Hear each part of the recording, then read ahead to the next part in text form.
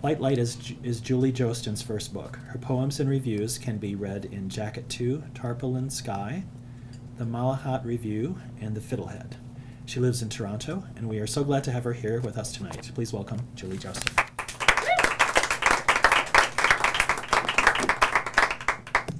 Hi. Okay, can everyone hear me? Yeah.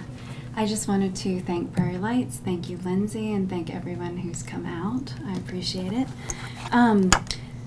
Light Light emerged out of what was to me a somewhat surprising obsession that developed around 18th and 19th century botany.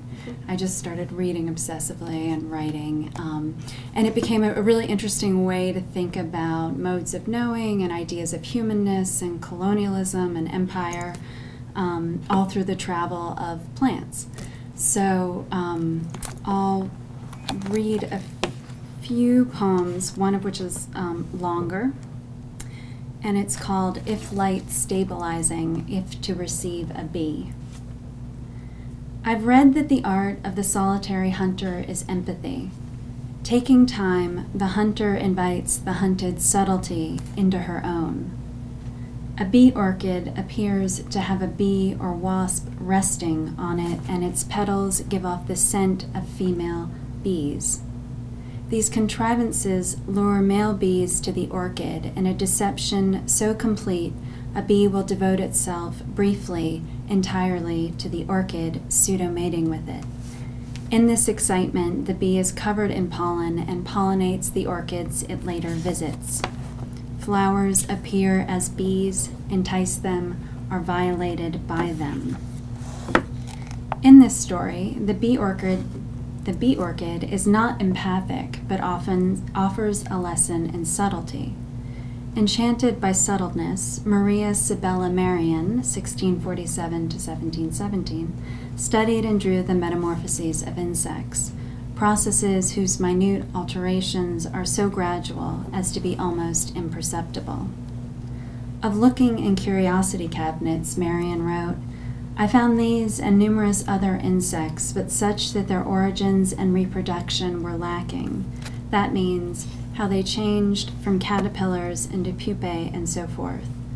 All this inspired me to take a long and costly, expensive journey and go to Suriname in order to continue my observations there. Marian, after whom eventually 6 species of plants, 9 butterflies, and 2 beetles were named. Marian, who voyaged solely for science. Voyaging as a form of hunting, hunting a form of worship, collecting caterpillars in the cool of morning, preparing them in the evening with the sun setting, overseeing the uprooting of plants in the forest and along rivers and their replanting in a garden, watching as plants grow, bloom, blow, and following the insects that visit them in these unfoldings, attending to the silent transformations of caterpillars camouflaged on stems and leaves. Prayer not as petition, but as attention, an unexpected grace. Thought, also called love, becomes an indirect light, stabilizing perception in a self ceasing to be, to attend to the existence of caterpillars, of orchids. Qualities of light: slant, reflectivity, color, illumination, empathy without seizure, light's ability to receive a bee, an ocean, a ship, while retracting itself from view. 18th and 19th century botanical illustrations arrived in Amsterdam, Paris, London, Madrid in crates by maritime post. The figure of an orchid or a peacock flower, islanded on a white page, flowering in static lushness, having dissolved geography, local knowledge, use, and name, as if in salt water crossing the sea. You don't think of form by the sea. Agnotology, the study of culturally produced ignorances. Agnotology extends the questions what and how we know to include what we do not know and how we do not know it. I don't know the Arawak or the Carib name for peacock flower. No one does anymore. Marian relied on Amerindian and African slaves to help her find her choice specimens and to protect her in her travels. She called them meine Slaven.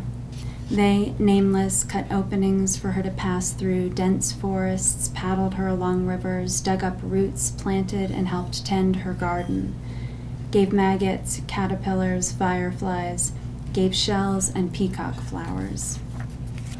The elegant peacock flower, Flos pavinos, Marian called it, is inflorescent, which sounds like a quality of light or lightness, but designates a cluster of flowers arranged on a stem.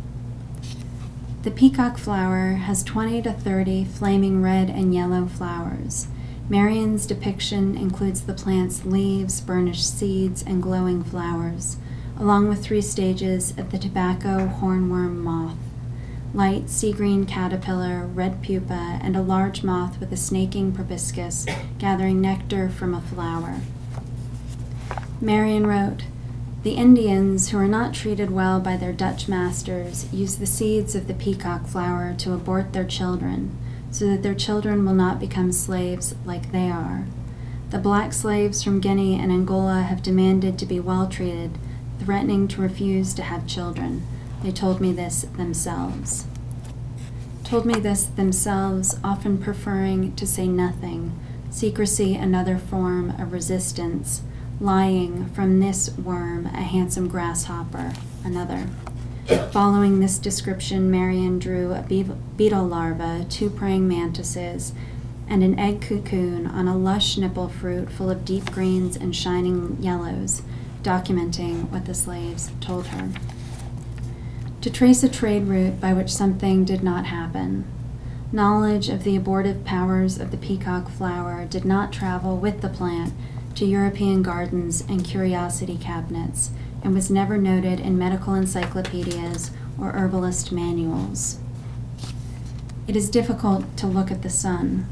Quiet on the floor of a house you can enter if you encounter nothing.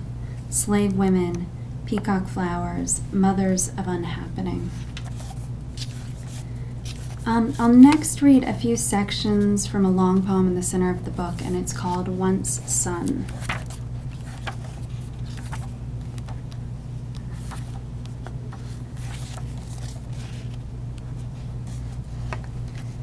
The valley carries cemeteries in its mouth, ground sound to seed and buries it. There is a world and the world inside it. This the haunting dissension, an elaboration of the blind field, its quickening cast out from the eye, shivering into gestures of birds, the ground mottled with flight. The clothes on the bank tell the river of others. Side-saddled skirts hang the horse's back, the heartbeat of the horse. To touch that stake of pulse, marrow light held in the hand, whalebone stays hovering the skirt, ghosts' corsetry, the way, falling at a certain angle, rain severs the eye. If weather dresses wind whiter, if drowning, cliff and valley foundering, night foaling morning, if storm fronting, anvil cloud tumbling, horse striking, darkness deeper piling, if flint, if fist, if gibbet, if bide, if sky. From the half-lit lip of sky I tip away so gently I can speak only in place of, have felt my mouth rash with, riding, driving, pulling, chariot, buggy, cart. I plummet, I rifle, I debt unsung.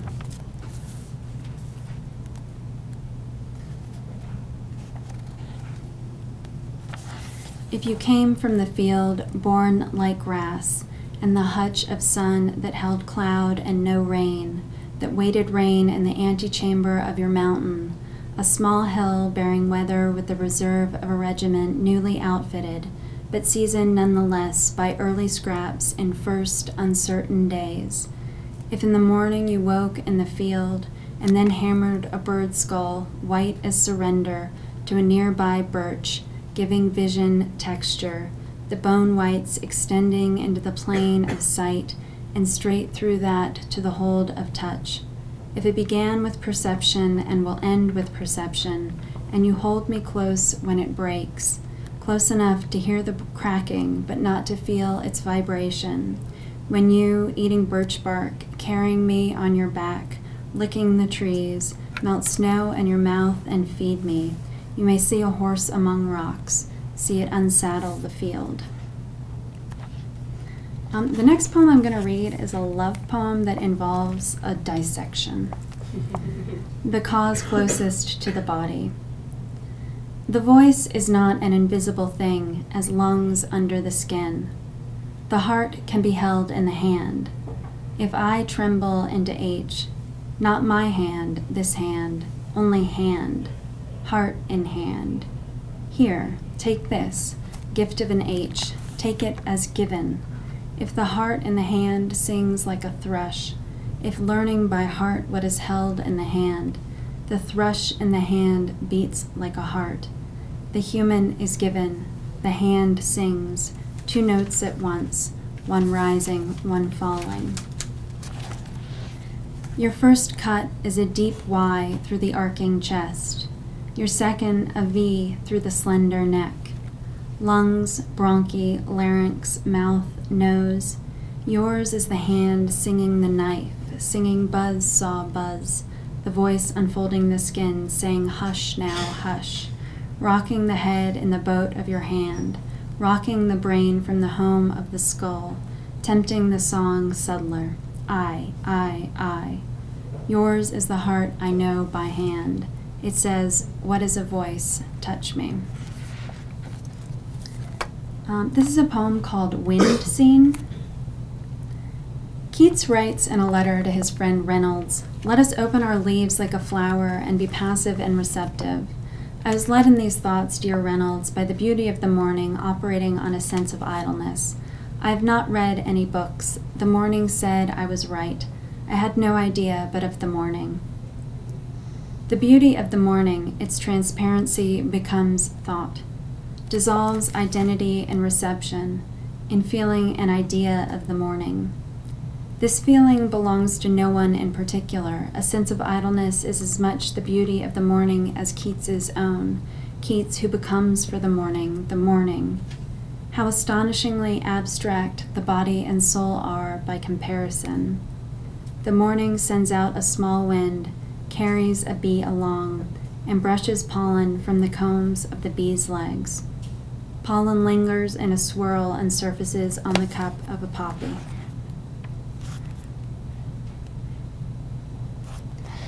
And this is a poem in short sections called Stormfront Then. If there's a river to music and a current to whiter than birch, if A is to arc or amnesty, if to light is to cross slight snow, stone still and wan in sunlight, if flight to bird's wing is sunlight. If you find yourself in a room with a piano and you find you know how to play, the remains of the room opening onto a field, if you find music and a soldier who cannot remember his name to turn the pages, perhaps begin playing, notes shuddering into wasp's wings, into black ink of the iris, a winter shore you can't help remembering, low notes of laughter, candlelight. If room, hands. If hands, piano, perhaps. 1 or perhaps 2. Skies, perhaps. If you find yourself breathless in an empty room and unhinge the ceiling with your hands to open out a full moon that returns in the future as a violet, dwindling away. There is talk of horsepower because you were born in a buggy, but you shuttle through space on the thrust of engines. They purr, throttle, demur before the horse that pulled the piano from your parents' house to this one. The bullet that struck you, cavalry, contained traces of arsenic. Arsenic preserves wood, but it is best not to burn wood preserved by it.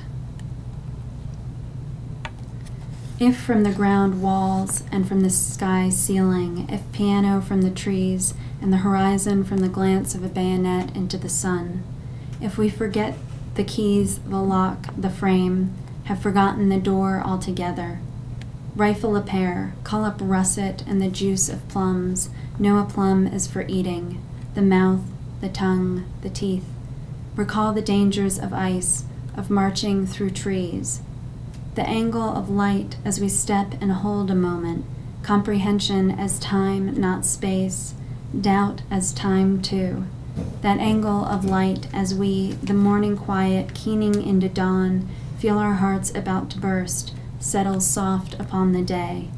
We are quiet in the trees, walk silence out of the ground. And then I'll close with three poems that I wrote after the book. The first is called Beside the Library Lions. The bed is an island, is a page, is a blue door opening onto the bird in your veins.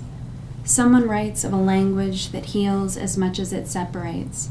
Someone writes of gathering scattered elements and covering them with words to embolden existence. Someone writes of a language that restores equilibrium but doesn't absolve a debtor from debt. It's snowing. There's a dead boy whom I loved, whom now I love as my child. The locality of love alters. The bird in your heart holds its silence up to such distance. Invent a form of to love. Invent a local anguish, population 1213. From thence to thou, bird-shaped and blue, from thou to thee in the library air is. From thee to thy deaths, met and unmet, extending as electrons or accidents or architecture. Your poem floods the nervous system, dear Chad. This is a poem called Poem Radial to Lines by William Wordsworth and Denise Riley. Birdsong untongued becomes a nest. In the center this nest is, thy mind's a nightingale, blue throat from a field of shadow. In the darkness beyond blue, other minds, to share the transport, oh, with whom but thee, a whom now, whithersoever, in the minds of others. We've come to this pass, that water closes over. Annihilate, a noun I move as. Nouns and verbs resemble thought, a movement registering its arrival with the warmth of disappearing. From the ragged edge of spring and the ragged edge of thought, a way of being, to praise your being, the mountain the garden borrows. I come to this pass. In the folds of a violet, I work to earth my heart. And the final poem is called A Rose Resembles a Blossom, which is a line from Stein. A treetop blossomed resembles a cloud, and the flight of a bird a violet resembles crosses both. A falling leaf resembles a bee resembles a rhythm. Flying, its arcing indifference, light all over it. Have you seen Poussin's late trees trembling in the wind as the water below passes the reflection to the sky? To the sky, its motion, treetops and clouds undulating to indistinguishability, a horizontal streaming of breath and brown ink. The mechanics of rhythm, increment, pivot, extend to feeling. Rhythm referred once to the positions the body assumed during a dance, not flow, but pause. And I, existing where feeling is, a line that breathes, breathes, breathes, climbs through wood, branch, leaf, and blossom, dissolving each, and the eye, the ear. A perceptual style resembles a synapse. His brush, his hand, his brush, trembling. Thank you.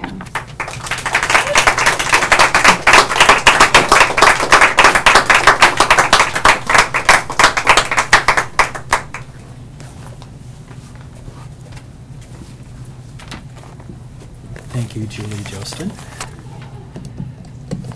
Next up, Caroline Manring will read from her first full-length book of poems, Manual of Extinction, which won the 2012 National Poetry Review Book Contest. Dean Young says, Caroline Manring's Manual for Extinction is guided by a sensual mind, one that is sharply aware of mortal outcomes, and a deep sense of the comedy in any of the intellect's know-how attempts.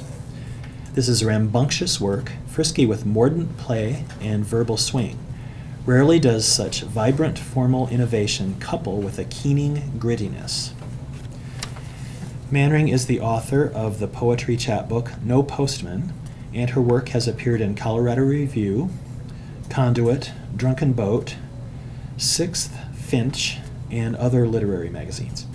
She has been a member of the faculty at Ithaca College and Elmira College, and currently teaches in the English department at Hobart and William Smith Colleges, where she is also a poetry editor for the Seneca Review.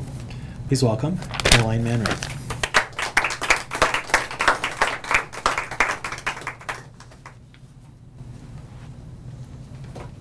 I'm going to start with water because inevitably when you're about to do something you're deeply pleased about, you immediately contract a virus from your students.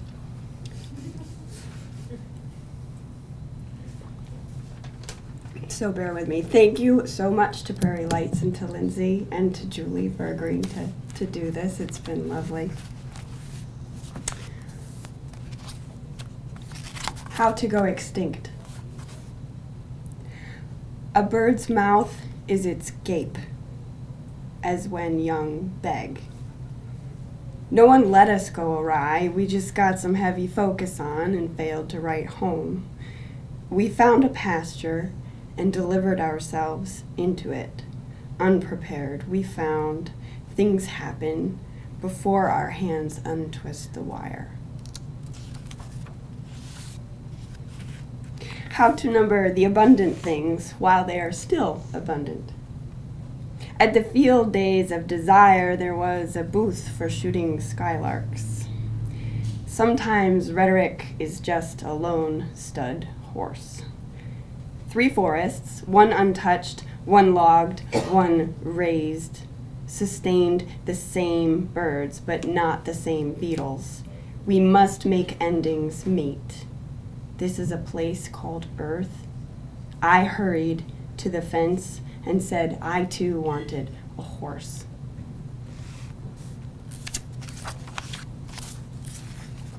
How to assess damage.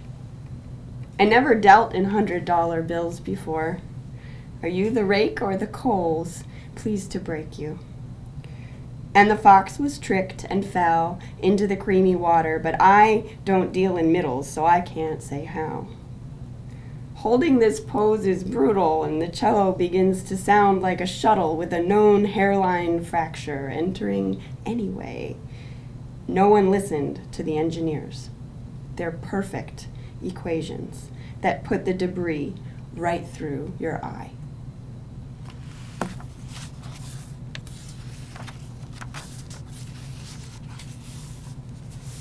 How to factory farm. Created and stung, the body's task was to be middling, where it could remain safe. So the body set its heart on becoming a government, with enough bad backstory to make a good novel. Ruby Foreman's job was to pick up chicken heads. She forgot how many she'd held at the end of each day because numbers numbed her. No matter how many times you count, you still have to cram your tenderness down their throats so they can die well, as with a prayer or a flash of heavy silver from the gorgeous heaving water.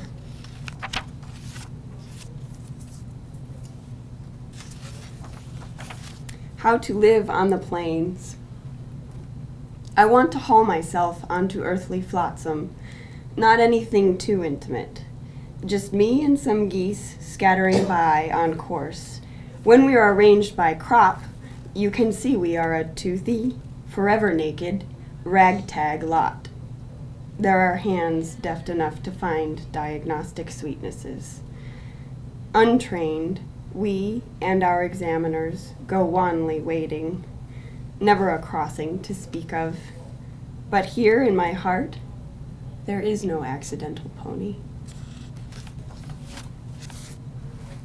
How to get out of inverted staff pose. If anybody's familiar with yoga, you know how brutal that one is. I can't do it. This doesn't mean I can do it. How to get out of inverted staff pose. And you can't be anything other than whole, then the busting of the ribs. Then that was imaginary. Ask a partner to tip you over.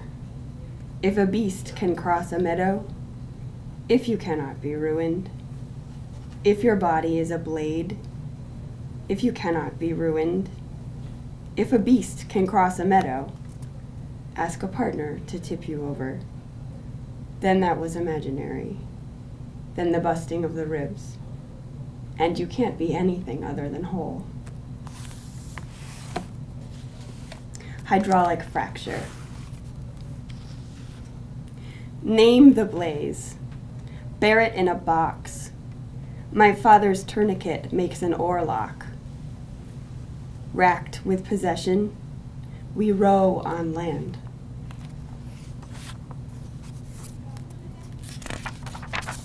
How to be extinct. All the banging became coherent, like subtitles, siphoning ocean into a bowl. What can we subtract to expose substrate like a billion-dollar tomb? Sometimes you. Then I see the footprints in the dregs are avian or a moth's. Often we remove with partial success the competing heartbeat. Have you ever spread someone's ashes with your hands? I take mules into the stable of my heart and wonder why there are so precious few escapes. How to play the most beautiful quartet in the world. To step on a foxtooth or a fishbone on the railroad tracks and not know what it is opens one vein in an evening that wasn't there before. One more place for blood to go. My sister is not the queen, but she is one such place. In every student, there's a teacher causing problems. Like a statue you sat on and didn't have the heart to let anyone know. You stay seated, present at the bridal shower. Like the shuttle launch, the Mars fanatic somehow forgot to calendar, but it happens, and brightly too.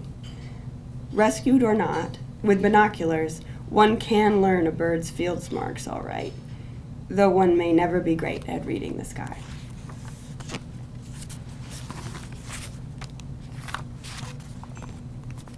How to disappear. If we do this anymore, it might buy the farm. And us skinny owls in a shed. But love, labor's only labor which is lost, and lost only lost which is watched.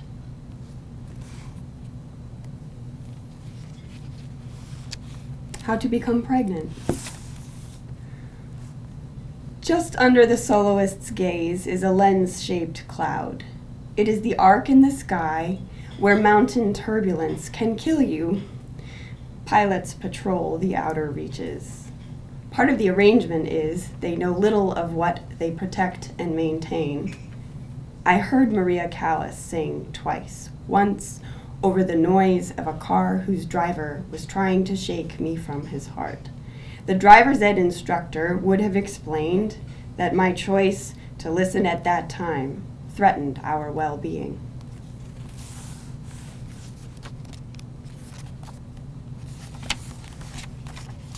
Sunsick. Hair falls, harp notes, cut above a slow drain, does not land. Down and down a downy, oh, sigh for a shroud. I can make no wool. Can I have your hairs to keep? Can I hold your middle? Can I tell you I'm a sheep? No? Then try a fiddle. I'm quaking by the bedrock. I'm buying by stacked stones. I'd gone acres quartz before I knew there was no shade in the satchel and no shade for the bone.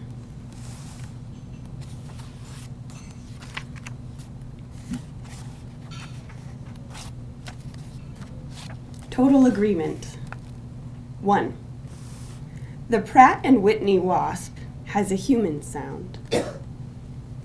2. Not many aphorisms survive, and none to a tune you'd know.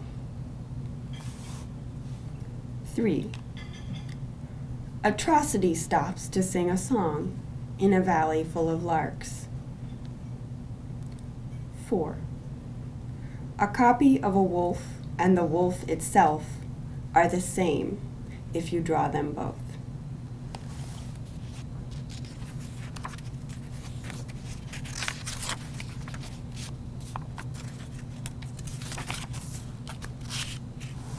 How to drown in 4 inches of water. They lowered the lake level before we could trailer her out off her keel and 1,000 said and unsaid things. Where's the submersion that would seal the summer in a hissing lunge, like hot iron into water, leaving its color behind? The sailboarders stay into November with only each other's pennants and the shallow water to crisscross. That's how big the whole world is, punctuated by waterfowl tough as Jack Dempsey. It turns out Muhammad Ali was really funny. Maybe we can watch that documentary. I never wanted to love anything more than your swanky frame. How to go extinct. And this is for the ivory-billed woodpecker. Cecil's kints took up a lot of time. Why couldn't a grown man pack it in? People sat on his porch trying to find out and left with a story about a mule. He had every drawing of the peckerwood anyone could have. Cecil knew Rod Billings shot some in the 20s, a mated pair, and never found the tree again to see if there was a nest. The skins got him cash from a collector and a piece in the paper. Cecil heard the truck gutter out, and his head filled with static. Up to his neck in swamp, he sometimes saw incisions in the sky faster than a wood duck and felt the back of his eyeballs go cold with the effort and desire.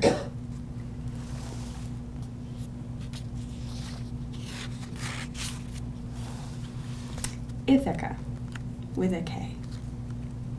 And this is for Martha, the last known passenger pigeon, who died September 1st, 1914.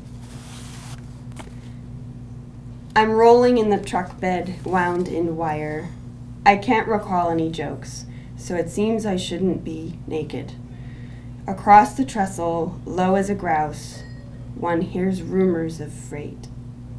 The spring crow grows strong. The hoarder's hands flutter and chime with coin. I want more, said the great Odysseus. The singer has forgotten that, and many other parts of this song. I don't have any new poems because what I have instead is a novel now. No, that's what I ended up with. So I'm going to read a very short chapter from that. This novel is populated by geologists and ornithologists and is centered around the issue of hydraulic fracturing for natural gas, which is a big issue in my hometown and a lot of places now. I wouldn't say it's about that, but it's centered around it. This is one of the chapters that has nothing to do with any of the other characters, so I thought it would read well.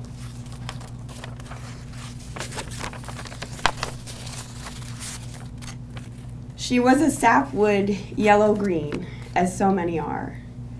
The faint gathering of light tips on her secondary coverts made a line of color across her wing, not unlike a plow's score in a wet field, or leaning wheat after hard weather when it comes together and makes shapes. The same kinds of shapes gathered behind her eye, almost vireo-like, but not so distinguished or organized. The pad of her cheek feathers with the shape of a ginkgo leaf, even though she'd never seen one and never would. As for the two males nearest her just then, one south and one a little off south as they worked the dark air, one was young like her, also leaving the place and time of his birth for the first time. The other was deeply colored in a slaty but glowing blue with white ornaments, and gave regular tsp calls every 100 wing beats or so, which seemed to organize her own heartbeat. They had been working for just over 7 hours this time. When the sun, with its silence, changed the sky, before even it knew what it was doing, they would come down out of the air, faster and harder than bodies that weigh as much as a milkweed pod should be able to. They wore cloaks of exhaustion that only the traveler can know. They would go, all of them, to sapling branches that did or did not bend with their afterthought mass, and wait for the insects to stir and climb a little after dawn. Then it was not sleep that they'd gather, but one tiny body at a time, 1 or 2 every minute, until their own bellies stopped piercing their consciousnesses with the urgency for fuel, which sometimes never happened in a day. Sometimes her hunger drove her all the way through the daylight until they gathered to leave, suddenly, like a bouquet of rushes thrown into the sky. The dark male took a single, hesitating flap.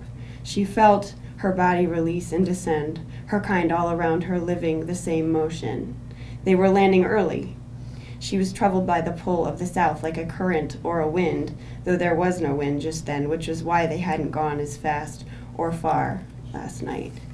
They were stopping early, and the southing wasn't done yet.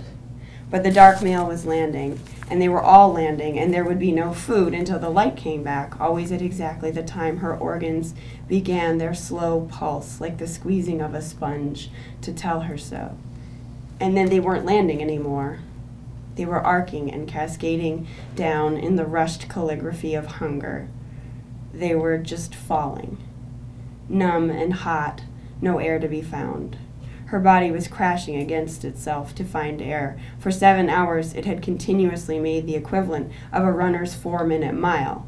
And now it was saying it could not breathe for her to pay back this enormous debt. It was fast. Dying, compared to the work they had done, was easy. Compared to finding food, or clinging to a wet branch through a 14-hour storm, or digging herself out of the egg hour after hour before she could even know why, ending was quiet and quick. Because her body could not keep living, she stopped. 689 warblers of mixed species were found on the ground, apparently unharmed but dead, outside a small town called Rigby in southern Pennsylvania. They looked, the farmer said to the news anchor, like assorted candies spread across his lawn. Or maybe like those flowers, the ones people toss at the bride when she leaves. Thank you so much for coming.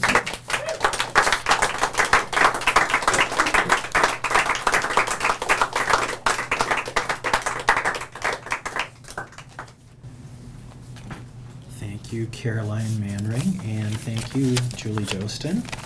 Their books, respectively, are Manual for Extinction and Light, and I'm sure both authors would be happy to sign copies of their books for you. Thanks for coming.